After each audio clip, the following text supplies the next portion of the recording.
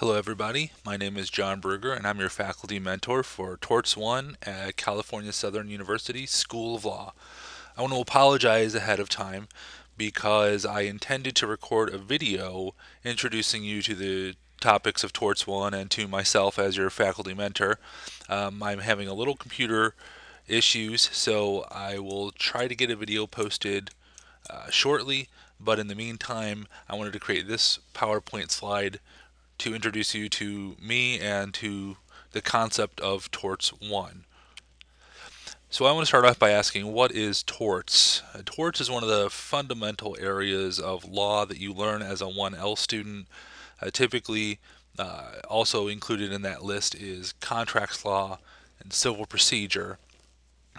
So in this class, we are going to be studying the law of torts. This is a 2-semester class. So in this class, we will be studying the first half of it, and the second half of the class will be in Torts 2. One way that you can think about torts is that it is the civil justice system's answer to criminal law. So in the criminal system, if you kill someone, the courts will hold you accountable for murder. In a civil law system, if you kill someone, you can be sued for wrongful death. And also you can be charged with murder in the criminal law system. Those two things are not mutually exclusive and they can both occur. Similarly, if you steal from someone, criminal law punishes you for theft, but civil law will hold you liable for something called conversion. So the tort system is a means to restore the balance of justice over a wrong that was committed by one person or business or other entity against another. Unlike criminal law, there may not be a requirement of intentionality in torts. In other words, in criminal law, the defendant must have requisite criminal intent, the mens rea, to commit a criminal act. In the tort system, there are things called intentional torts that require a certain level of intent, but for others, including negligence, there is no intent to commit harm required, just a negligent act. And you're probably most familiar with the tort system, as I was before I went to law school. If you've ever had a car accident, a personal injury, slip and fall, a lot of the lawyers that you see advertising on daytime television are looking to represent plaintiffs who've been injured. These are all tort claims in which the lawyer will sue the defendant based on the tort act, usually negligence, and the defendant is liable for the damages that you incurred. So in Torts 1, we will be focusing on 3 main topics: intentional torts, privileges and defenses to those torts, and then we will start talking about negligence. We will not complete negligence this term. That will be picked up again in Torts 2. For intentional torts, we will be looking at assault, battery, false imprisonment, intentional infliction of emotional distress, trespass to land and to chattels, and conversion in tort.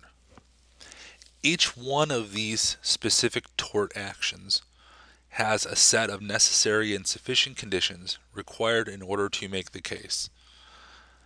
For example, assault in the tort system is legally defined as the attempt to make harmful or offensive contact with another person, which places the victim in reasonable apprehension for his or her physical safety, and such apprehension means the victim reasonably fears for his or her physical safety or has anxiety in anticipation of being struck by unconsented, harmful, or distasteful contact, and 4, there is a threat of imminent contact. And as you will read, the most important part of learning these causes of action will be in learning these elements to each different tort. Essentially, all of the torts are going to have a list of specific factors that play into each tort, like I've listed here with assault. One issue to point out now is that you will see some crossover between torts and criminal law as regards the definition of battery and assault. Assault in the tort system is defined as, you could call it an attempted battery. Battery is actually making contact with someone, hurting someone, and that's what criminal law would call assault.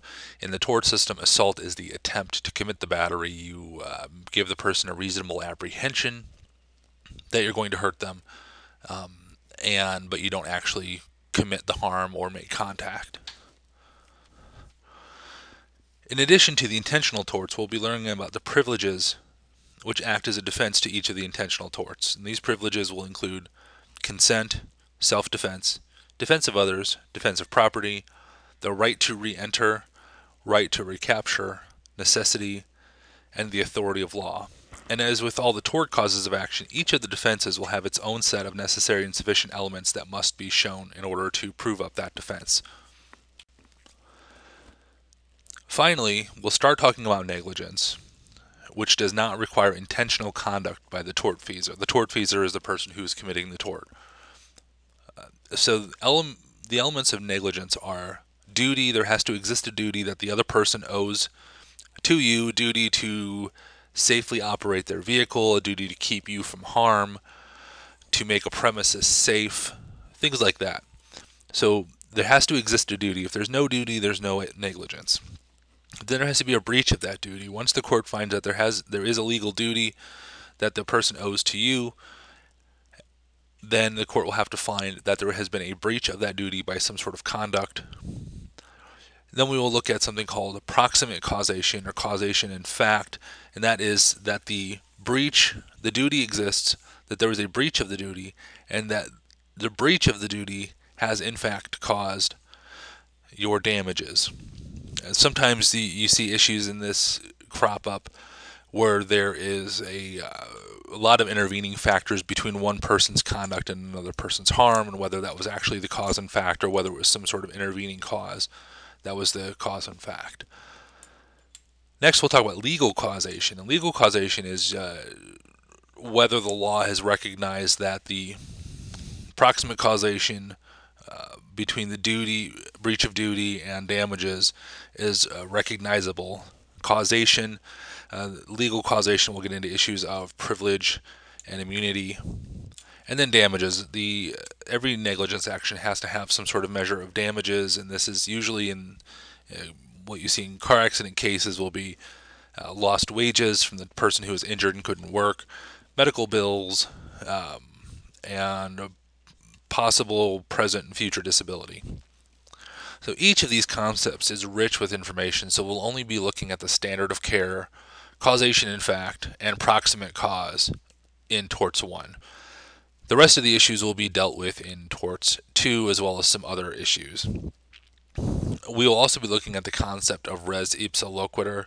Res ipsa loquitur is a legal doctrine where the harm caused by the tortfeasor is unknown to the victim.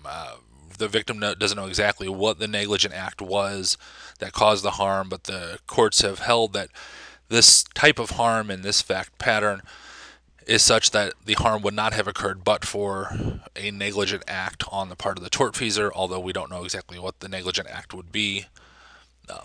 And again, in Torts 2, we'll look at the rest of the elements of negligence, and we'll look at some more complex issues in torts, such as strict liability, ultra-hazardous activity, products liability, defamation, fraud, and some others.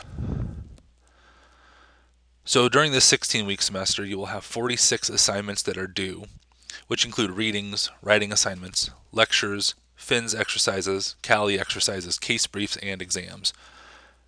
These are all new concepts to you as a new 1L student, so it is going to seem like an overwhelming amount of work to learn the new jargon, understand the concepts, and complete the exercises. But don't worry, that's why I'm here as the faculty mentor. I've been through this material numerous times, and I am here to help you understand it every way I can until you get it. My goal, like I said at the beginning, is I'll be posting weekly videos to discuss concepts for that week. Hopefully I can get the videos to start working and I can figure it out, and we will have some videos posted. And I'm available anytime for additional help. Email me, call me. Probably the best route would be to email me to set up a time to talk so I can devote some time where it's quiet and we can have a conversation if you're struggling with an issue. This is my contact information. I am based in St. Louis, Missouri, which is on the Central Time Zone. So please bear that in mind if you should need to call me. I'm 2 hours ahead of you. My email is john.bruegger@my.calsouthern.edu. Please email me at that address if you have a reason to email me. Also, when emailing me, please use your My CalSouthern email address so that we can keep track of our correspondence appropriately. And my cell is 618-558-5328. I'm a bit pathologically addicted to my iPhone. So if you need to reach me, I usually have my phone. I get my email and my calls and messages all on my phone. So feel free to contact me anytime. I should get it pretty quickly. My goal is to respond to all your messages within 4 hours. If you do not have a response within 4 hours, please email me or call me to follow up.